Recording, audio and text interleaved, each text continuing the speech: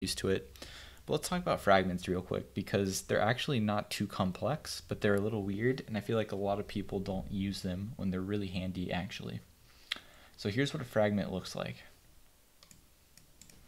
So basically you have your GraphQL type here. So this is the GraphQL type is person, and then this is a custom name you give. They call it name parts, and then you pick the fields that you want. First name, last name.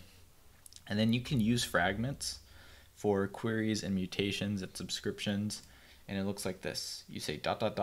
name parts. And basically what happens is now when I select this person, it's also going to select the first name and the last name field along with the avatar. So you can think about this as the spread operator in like objects in JavaScript, very similar to that.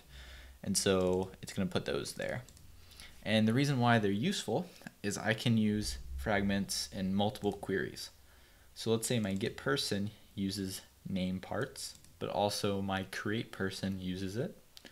And then, I don't know, my delete person also uses the fragment. So that way we fetch the same fields back.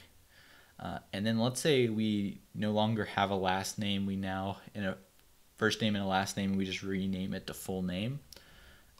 Then we can change this. We can type full name here. And then we don't actually need to update all the different queries that use this fragment. So it's just a nice way to be able to make sure all your queries, mutations, and subscriptions are using the same fields, and how you can update them all at once if a type changes. So I like to use them in pretty much whenever I'm sharing fields across queries or mutations. And then subscriptions as well, but I don't use them as much. All right. So